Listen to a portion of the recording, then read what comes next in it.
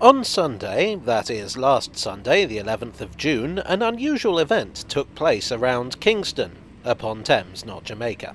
The London Bus Museum organised a run of some of their vehicles, supplemented by some that are in private hands. Now, classic vehicle events aren't exactly unusual in the normal scheme of things. Preserving heritage vehicles isn't enough for your true enthusiast, they have to run as well. I dare say that on any given weekend in the summer you could find half a dozen or more classic car, bus or train events. So what's special about this one? Well, the vehicles were running actual bus routes. They were following the routes of the 65 and the 71 buses out of Kingston, running alongside the normal everyday buses, often with a similar frequency. Some of them, like the AEC Regents and the good old Route Masters, would have been familiar on these routes many years ago, and some would have been entirely alien. What was more, on Sunday anyone could ride on these buses for free. I mean, you can't say fairer than that, can you? Now, cards on the table, there's a very good reason why I don't make many bus videos on this channel. That is, I really don't know very much about buses.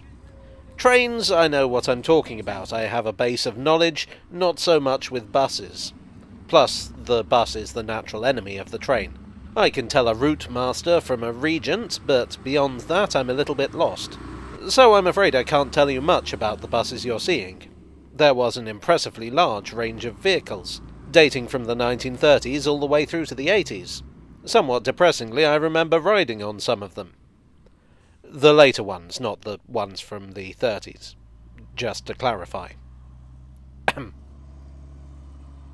My initial plan was to just come down and get some shots for potential use in future videos.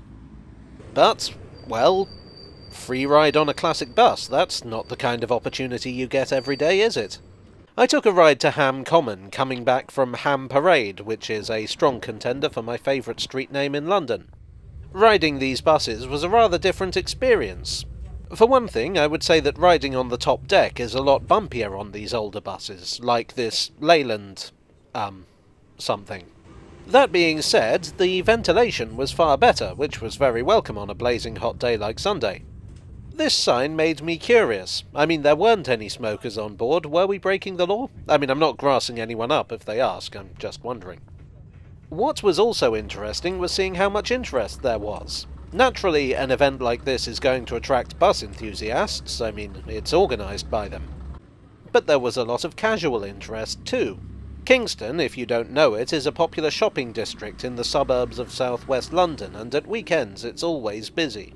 Lots of people were taking an interest in the unexpected sight of these classic vehicles. No doubt many remembered seeing them in service around here.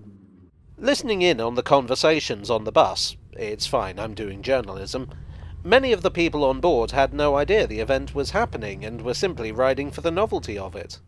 I think it's fair to say that a good time was had by all, to use the old cliché. A big thank you to the Bus Museum for sorting this out. The Bus Museum is down at Brooklands near Weybridge. They have a fine collection covering a lot of history and, of course, many of their exhibits run. They state that they have the largest working collection of historic London buses in the world, and I can believe it. The Brooklands site has a number of other museums and exhibits on site, so you can make a day of it. I'll put a link in the description below. Well, I hope you enjoyed today's video. If so, please do leave a like and consider subscribing for more.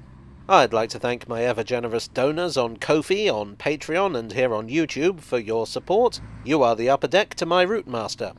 And I'll see you all again very soon. Cheerio.